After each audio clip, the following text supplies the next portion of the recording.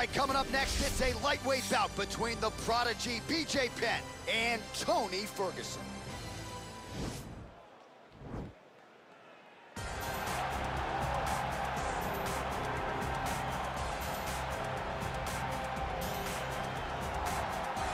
Well, he was the first man to amass a double-digit winning streak in the shark-infested lightweight waters in the UFC, the former interim champion El Cucuy Tony Ferguson back on the proving ground here today. Tony Ferguson was able to navigate the toughest division in the UFC. He's one of the most diverse, nasty strikers the UFC has ever seen, and you couple that with that college wrestling background. Every time you step foot in the octagon for Ferguson, you know you have your hands full. One of the most exciting fighters the UFC has ever seen. He is an 8-point striker, outstanding submission game, has a lot of good chokes in his arsenal. He'll lean on that Darce choke, has a pretty good triangle as well. Watch that low single. I'm telling you, Tony Ferguson ready to prove yet again that he is one of, if not the best lightweight on planet Earth.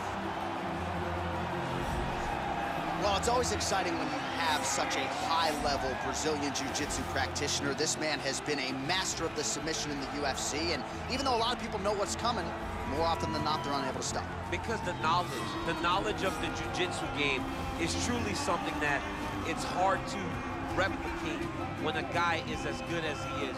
I mean, he will jump for a triangle. He will jump for an armbar, and as you slam him to the ground, he starts to understand, okay, I'm right where I need you right now. This is when the game starts for him. If he doesn't secure that submission, he gets you where he needs you to be in order to start to really make you drown. It's like going in deep water and getting pulled down over and over again, because every time you think, if I do this, it'll make it better, it just makes it worse. And best of luck trying to find a training partner to simulate this guy in the gym. It can't happen, and it won't happen.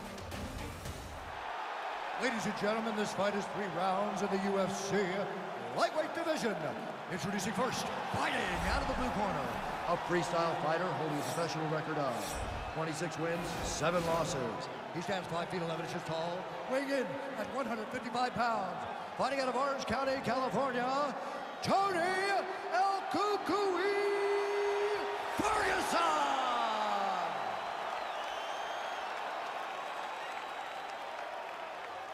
And now introducing his opponent, fighting out of the red corner, a jiu-jitsu fighter holding a professional record of 16 wins, 14 losses, and 2 draws. He stands 5 feet 9 inches tall, weighing in at 155 pounds.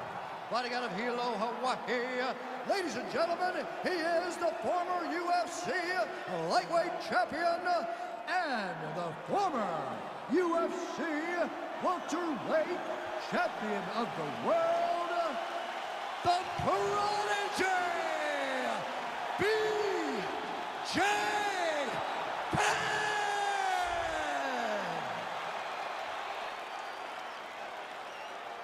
And when the action begins, our referee in charge, Herb Dean. Herb Dean has drawn the assignment here. Ready. Ready to fight?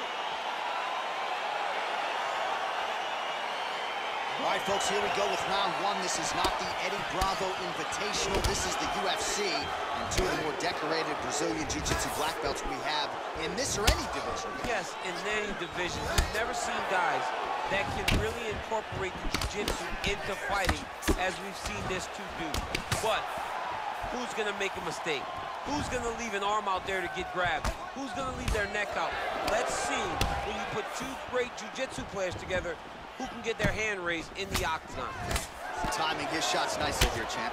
He's doing a great job of mixing everything up and using a lot of diverse strikes.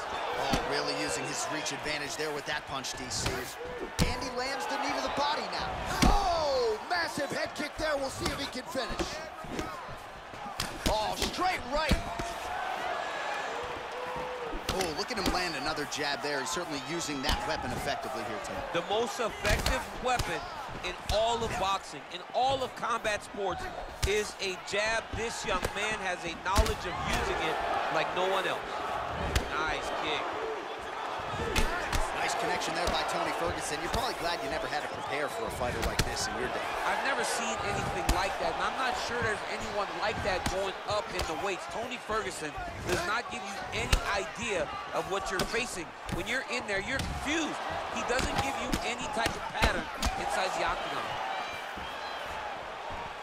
He's throwing every part of himself into these big leg kicks.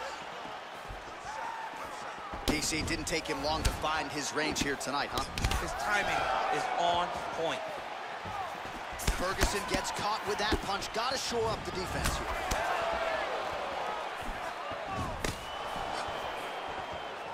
Ooh.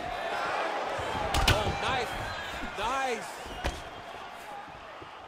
Oh, he lands another strike to the body, really starting to connect on a lot of shots to the midsection, and these will take their toll as this fight goes into the latter rounds.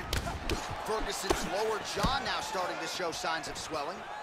Oh, nice jab by him there, and I guess on the other side, hard to get your offense going when your head keeps getting snapped back like a Pez dispenser. Every time he tries to go forward and use his own offense, the jab is stopping him in his tracks. Right to the target. Let's see if his opponent can survive. I cannot believe he is still standing after taking that punch. Oh, the leg kick. Nothing worse, right? Wheelchair tomorrow. You beat up that lead leg over and over again. It slows down the footwork of your opponent. It beats him down and it breaks him down. Great job. Timing his shots pretty well here early, DC.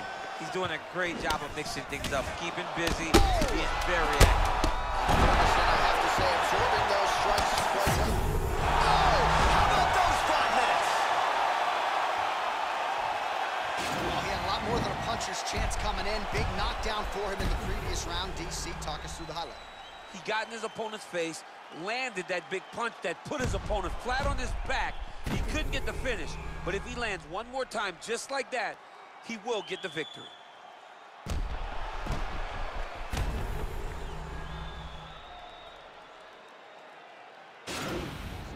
Sit down, catch your breath.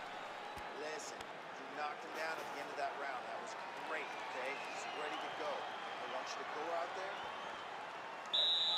Ready to fight? Ready. Second round underway. I mean, he's cutting down the side with these beautiful leg kicks.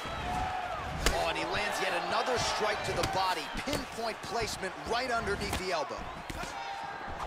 Over and over, he's landing these big body kicks. Big. Oh!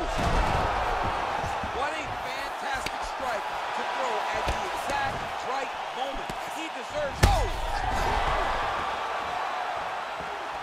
Well, he's up, but he is hurting for certain. The finish could come at any time. Penn's overhand punch to the head. It doesn't get there. It was telegraphed, and it was blocked. Doubles up on the jab. Ferguson's got a bruise now, starting to appear on the right side of his body. Look at him chopping the wood. Chop the wood with those leg kicks. Oh, beautiful jab there. It's one thing to have length, of course, it's another to use it effectively. Beautiful job with that jab. All right, so there he goes, continuing to land that jab. When they put this highlight together, and then the right to close the combination. Penn's gonna let his opponent stand up here. Just over 3 minutes now to go. Big kick lands. Oh!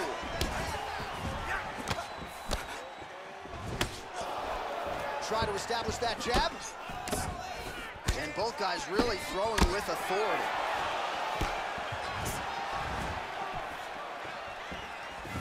Look at how he turns his hip into that leg kick. Ooh, what a punch.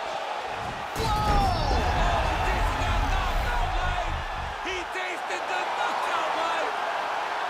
He's done, he's done! Oh, my goodness, what a fight.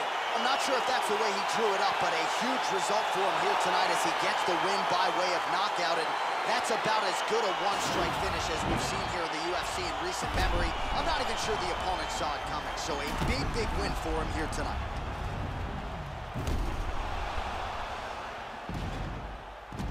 So a strong candidate for some bonus money there. A huge knockout for him here tonight.